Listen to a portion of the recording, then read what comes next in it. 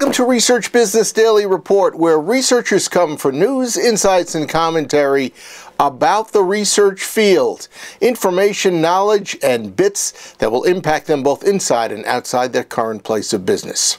Today, what has held back market industry growth in the past 5 years, and why a 2.1% average annual growth is being projected for the next 5. And then where Nielsen received its strongest fourth quarter growth, just announced last week. RBDR is sponsored today and this week by Berkshire Research and Consulting, Unlocking Success. Berkshire helps executives obtain uniquely rich and accurate market feedback to maximize brands, products, and services so that they can optimize market appeal and adoption. Berkshire is going to be hosting a webinar that distinguishes the characteristics most associated with successful customer-centric companies. It's something you're going to want to listen in on. DigitGap's study of the market research industry, just out, looks back 5 years, and then it projects industry growth for the next 5 years.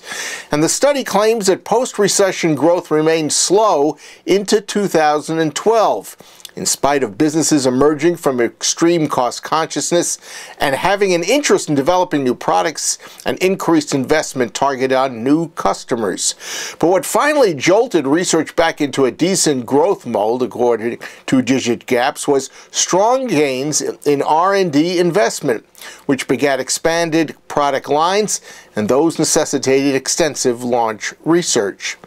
Now the industry is gaining in parallel with the rebounding labor market, and for now, DigitGap's forecast research revenues will expand 2.1% annually.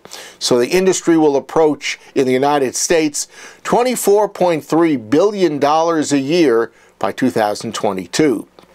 The study points to obvious focus on media and mobile devices, shifts in consumer patterns and purchasing behavior, plus international expansion that are needed to suit client needs.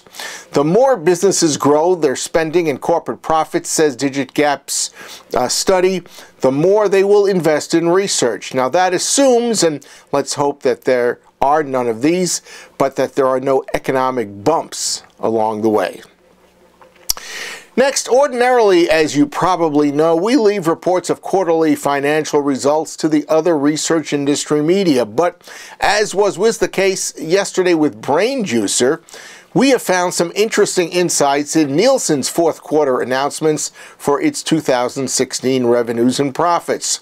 As many of you probably know, Nielsen is the research industry's global Goliath, but we find it especially interesting as an organization because it has its fingers in almost every area of the research business.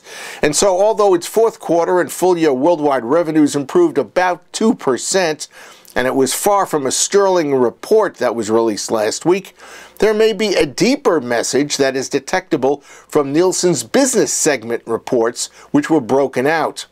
They had varying results here and there, and I'm speculating, but I have some confidence that what I'm about to say is probably indicative of the industry's hot and cold spots as far as growth goes.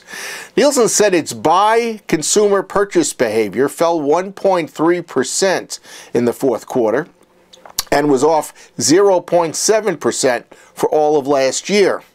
The area known as watch media research rose 5.8% in the fourth quarter and 5.7% for all of 2016. Video and text measurement segments went up 8.4% in the final quarter of last year and was up 7.5% overall for 2016. And market effectiveness jumped 6.4% in 2016's final reporting period, and it leaped 14.3% for the full 12 months of 2016. That's your Research Business Daily Report. We've been sponsored today and will be all this week by Berkshire Research and Consulting, Unlocking Success. Berkshire helps executives obtain uniquely rich and accurate market feedback to present, package, position, price, and market a client's brands, products, and services so they get maximum market appeal and adoption.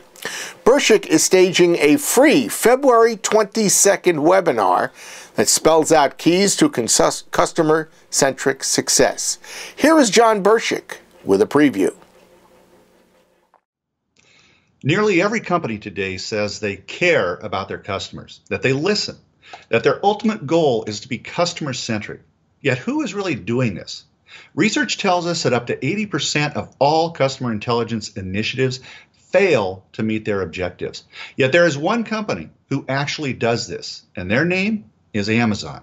What makes Amazon so different? From our latest research, Amazon is achieving what we call customer intelligence maturity.